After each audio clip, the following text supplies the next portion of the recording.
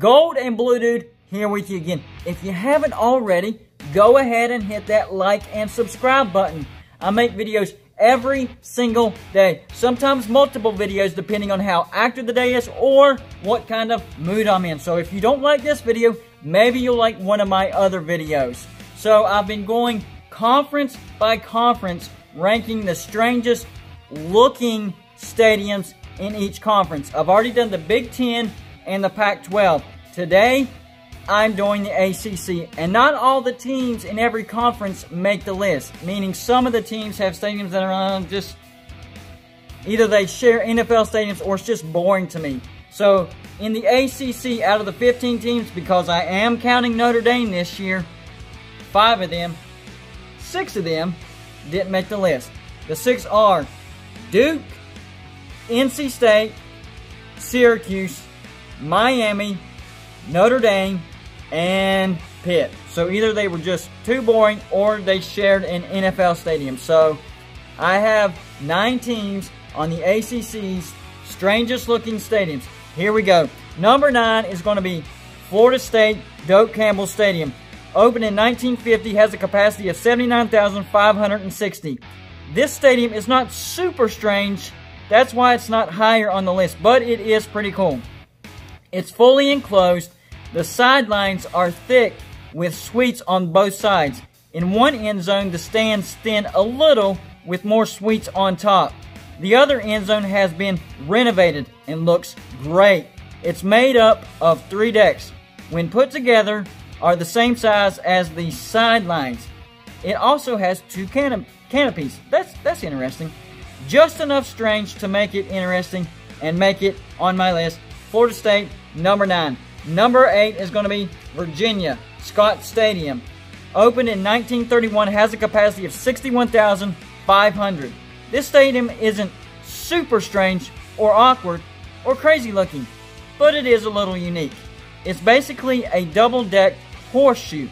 It completely encloses one end zone. In the other end zone, a hill encloses the lower bowl. The white gates at the top are a nice touch. There's one strange thing about the upper decks on the sidelines. It's they don't come out as far as the lower bowl on both sides.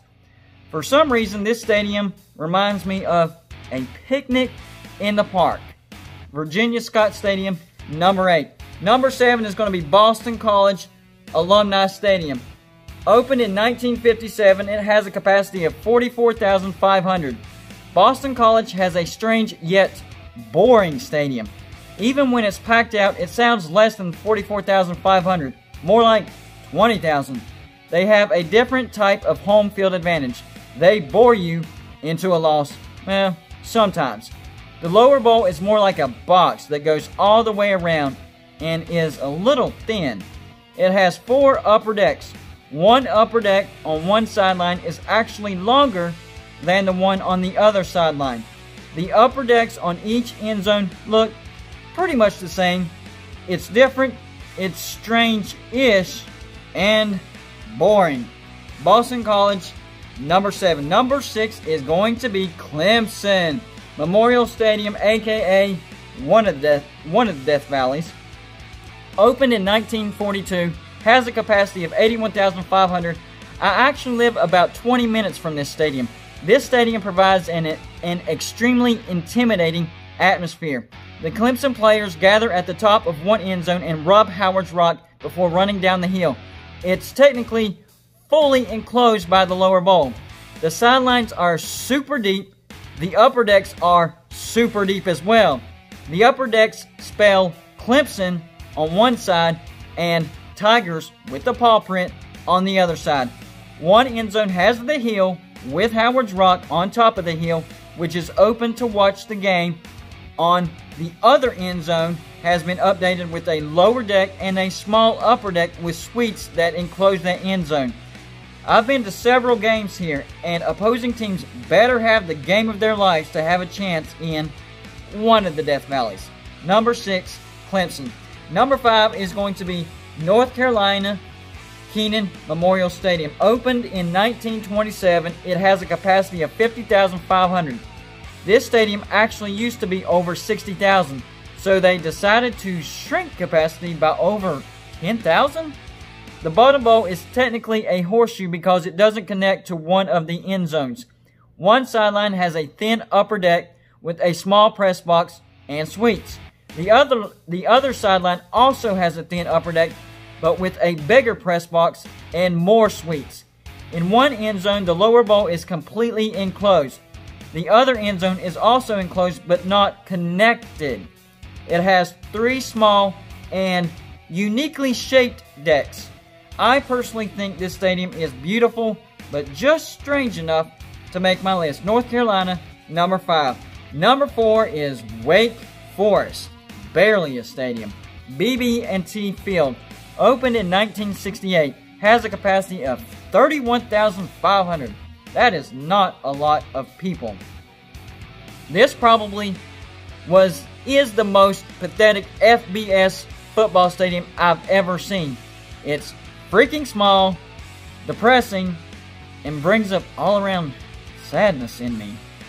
Not just the size, but the team itself has had a lot of losing, with glimmers of hope here and there that get stomped out pretty much immediately. Anyways, each sideline has one single, fairly thick deck with a press box and suites on one side and sheer misery on the other side. One end zone has probably the tiniest set of end zone stands I've ever seen. On the other side is a hill in case you're more interested in a picnic over a game, because there's plenty of room to have one there. This stadium is overwhelmingly disappointing and not much bigger than a Texas high school football stadium. And that's why Wake Forest is number 4. Number 3 is going to be Louisville Cardinal Stadium. It opened in 1998, so it's a newer stadium. It has a capacity of 61,000 even. This stadium checks all the boxes to make my list. It's strange, unique, a little awkward, but also very cool looking. The bottom deck forms a horseshoe, but it is barely connected to the other end zone, so it isn't a true horseshoe. On one sideline, there's an oddly shaped upper deck that curves in at the top. The other sideline has the suites, the press box, and a cool looking canopy. One end zone is fully enclosed by the bottom deck. The other end zone barely connects to the bottom deck. It's a quad deck. 3 smaller decks on the bottom and a triangular shaped upper deck. A truly unique stadium. It looks like the architect likes to mix it up with different shapes and odd angles. This stadium definitely belongs on this list. Louisville, number 3. Number 2 is Virginia Tech Lane Stadium. Opened in 1965, has a capacity of 65,632. Strange, cut up, but intimidating are the words that pop up when I think of Lane Stadium. It has one of the most intimidating entrances as they play Enter Sandman over the loudspeakers as the Hokie players take the walk from the locker room to the entrance to Lane Stadium.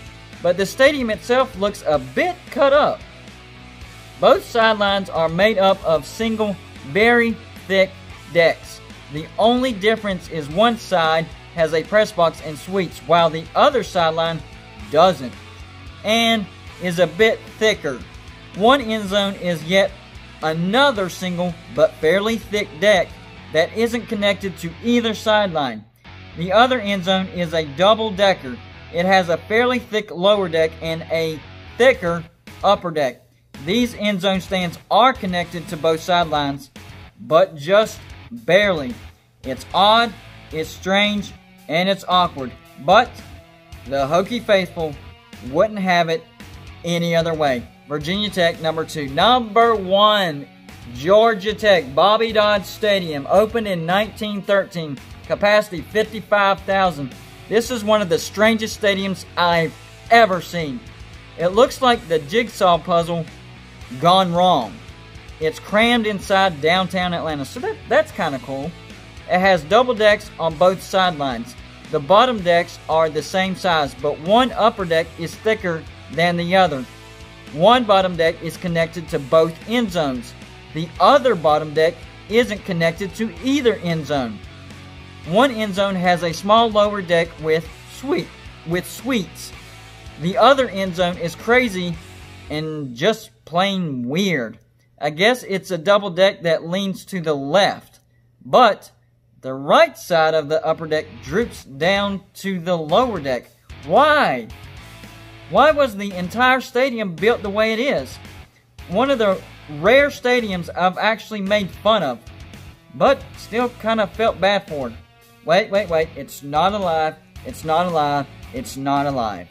And that's why Georgia Tech is number 1 on my strangest looking stadiums in the ACC. It really just makes no sense. That's all I got for you today. Like and subscribe if you haven't already, and I will see you on my next show.